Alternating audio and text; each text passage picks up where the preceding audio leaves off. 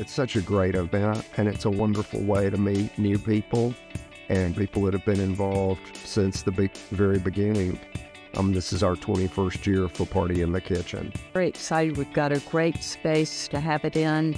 It's going to be different stations of chefs from different restaurants. We're very excited about Kevin and Peter being our chairs too, and we're really hopeful of reaching a lofty goal this year and bringing a lot of money to help finance this worthy cause. I think Open Hand is an incredible organization whose mission is to help those who need specific meal requirements from medical needs, and certainly very effective in our community on that level. We serve over 5,000 meals a day, and I think that's pretty spectacular. But my son, he's a stroke patient. He's 44.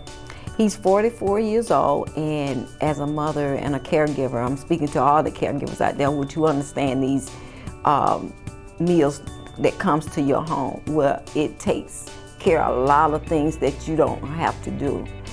And that is, these meals are delivered at our door, and I know I'm one that could not leave the house. And that meaning is that my son is not bedridden, but also he's a seizure patient as well. So therefore, I can't leave the house like a normal person and go to the grocery store and pick up these items. So that's why I'm grateful.